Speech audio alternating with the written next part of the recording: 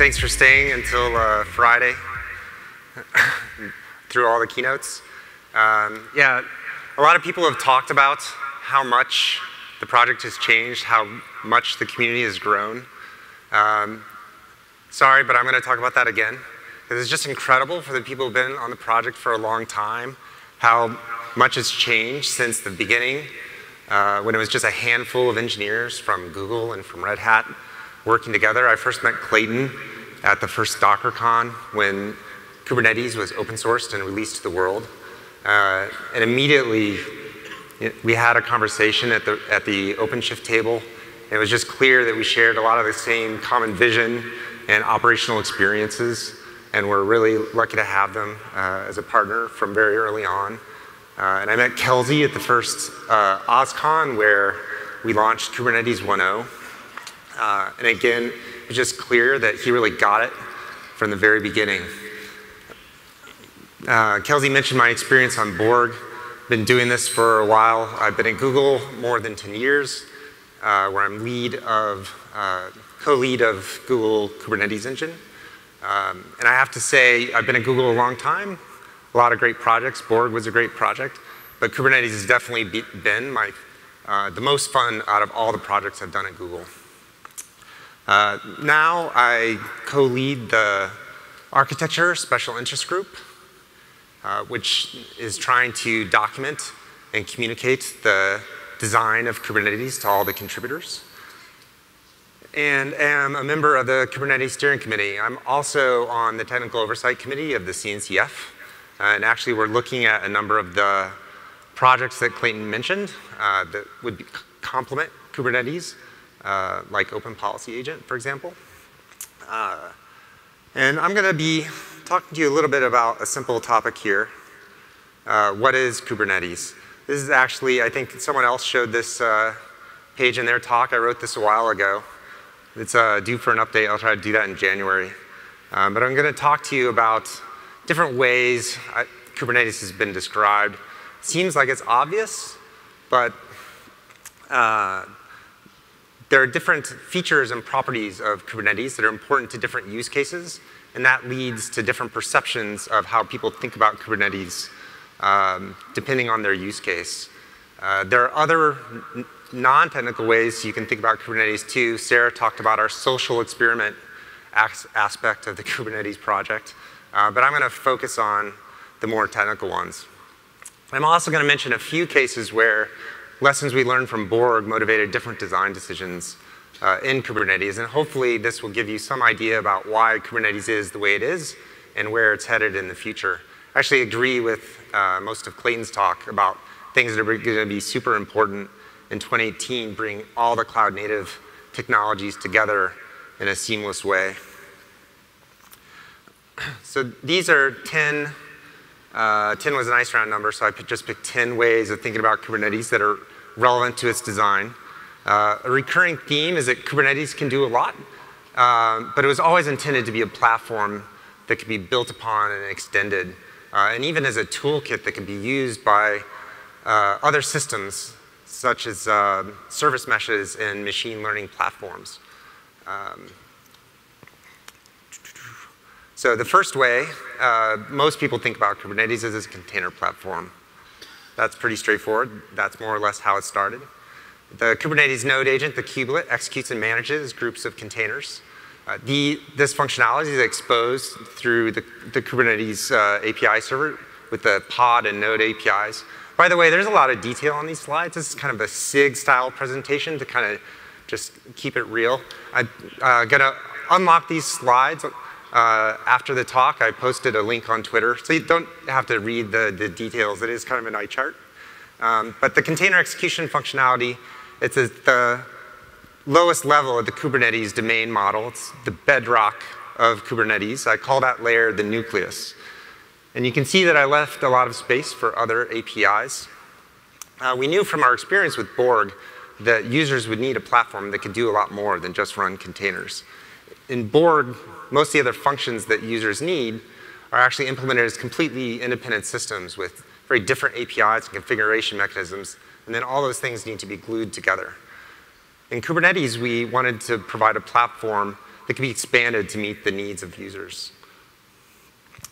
So as I introduce additional functionality, I'll show how it plugs into the Kubernetes components and also show where it falls into this logical architectural layer cake. This layering is going to be important to contributors, and I hope we still have a number of contributors here, in order to reinforce the structure of the system as it continues to grow and evolve. I always say we have about 10 years of work left to do on the system, so having a vision of how it should be organized is going to be really important as the community grows. And it's also important to ecosystem developers to make sure that we don't introduce accidental coupling and we can preserve the flexibility that the ecosystem developers need to use the pieces that they need a la carte. And it's going to be important to users as well to make it clear what parts you can depend on Kubernetes everywhere as the system becomes more and more customizable. So the other part of the bedrock of Kubernetes, which is really one of the things that distinguishes it from most other systems, is the control plane. At the center of the control plane is the API server that implements the common functionality for all the system's APIs. Users interact with Kubernetes just through the API server, either through kubectl or, and that's the canonical pronunciation, by the way. I came up with the name, so I get to say.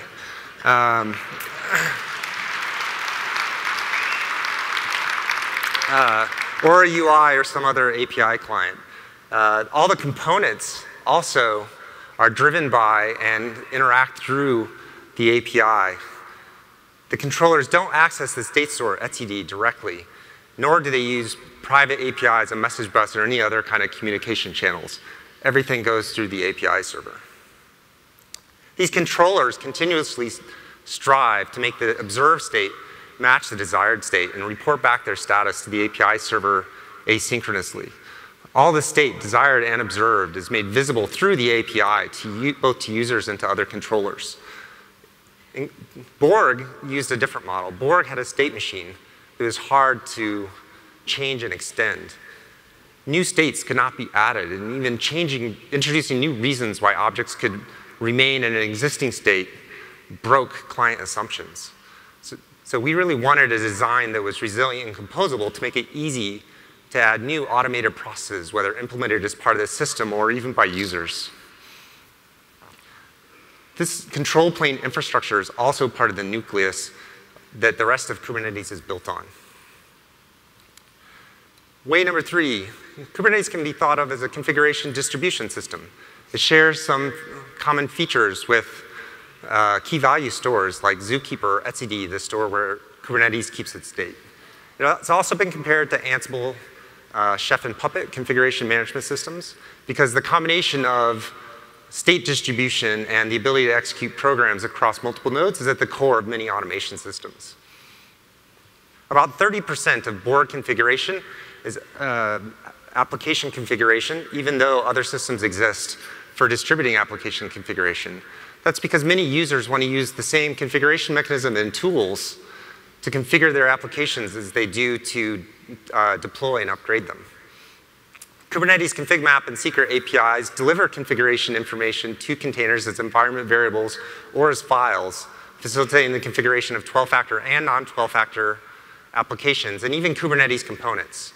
We have something called component config, where we're using consuming config maps to dynamically configure Kubernetes itself. And with new custom resource definition and API aggregation features of Kubernetes, other automation systems can be dynamically configured using the same patterns and libraries and tools as built-in Kubernetes APIs. This is the Prometheus operator, which enables monitoring targets to be specified similar to how service endpoints are selected. These mechanisms further expand the set of API and execution primitives in the nucleus layer. Way number 4, container infrastructure as a service is a term that's been used to distinguish Kubernetes from simpler container platforms. Distributed applications are comprised of multiple containers that need to be discovered and load balanced across.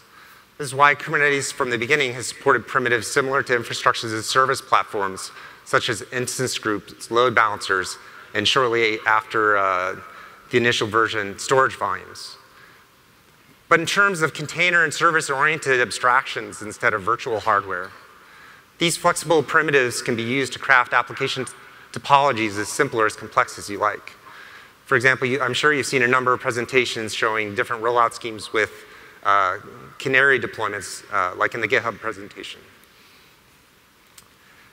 These primitives are exposed as APIs in the API server, like the other APIs, and implemented as controllers and new additional components, such as the scheduler, kubeproxy, kubedns, and ingress controllers. Most of these components even just run on Kubernetes themselves. And all of them are pluggable and can be swapped out as long as the controllers implement the API.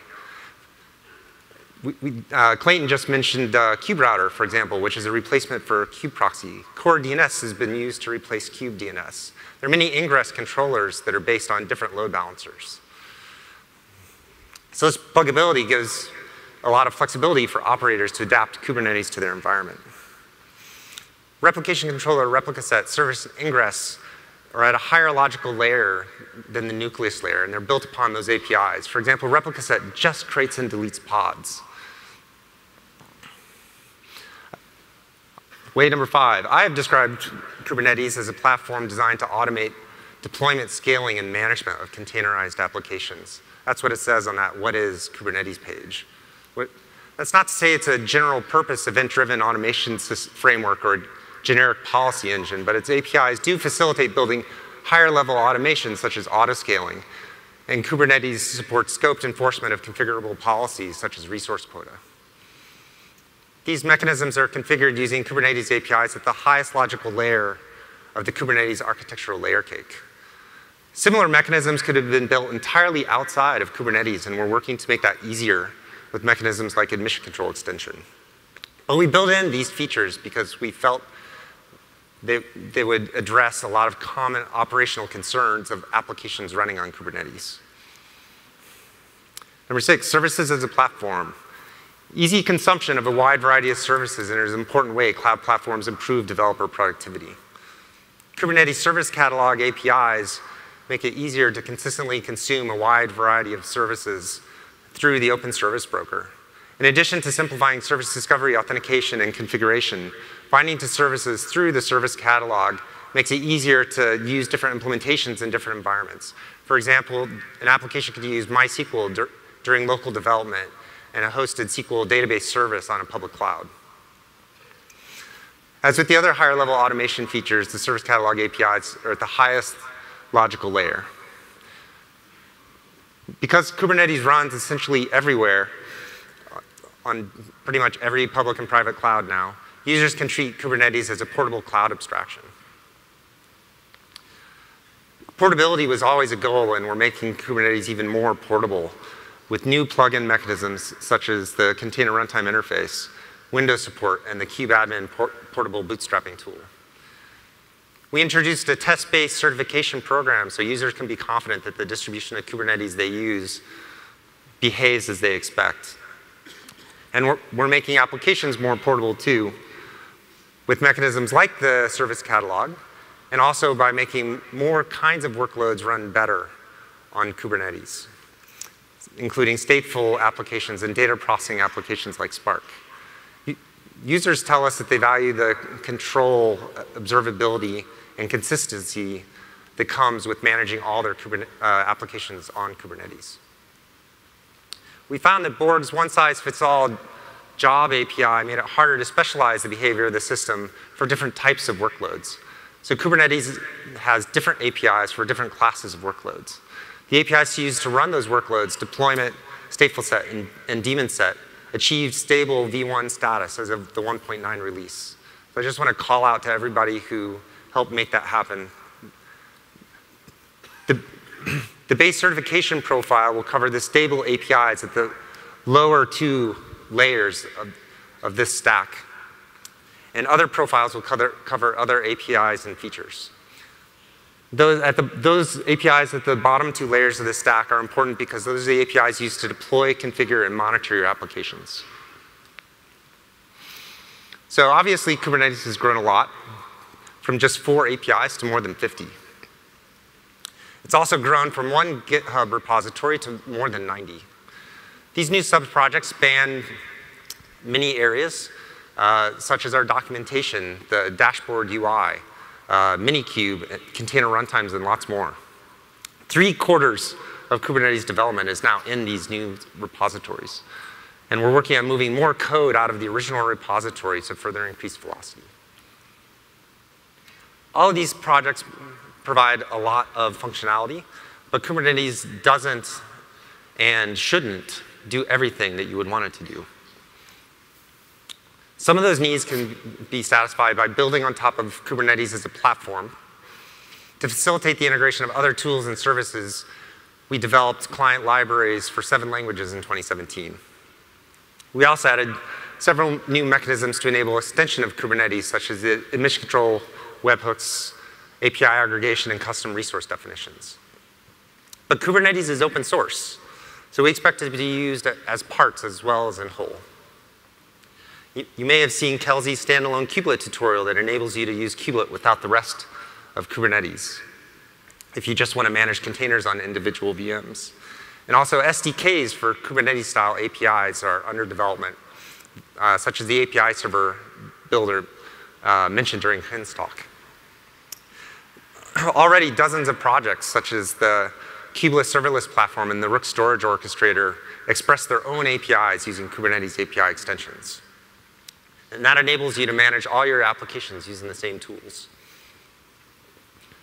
So with Kubernetes, you aren't limited by what the project itself can deliver. You can also take advantage of the ecosystem built around it.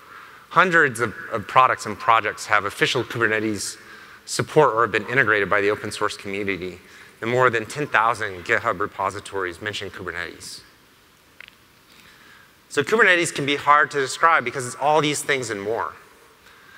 How I think about Kubernetes is that it's a portable, extensible, open source platform for managing both containerized applications and services that facilitates both declarative configuration and automation, and has a large, rapidly growing ecosystem. But one great thing about the conference is I have the opportunity to talk to other people, find out what you're interested in using Kubernetes for, or already using Kubernetes for. So reach out to me on Twitter. I'm bgrant0607 on Twitter and GitHub, and let me know how you think about Kubernetes. So thanks.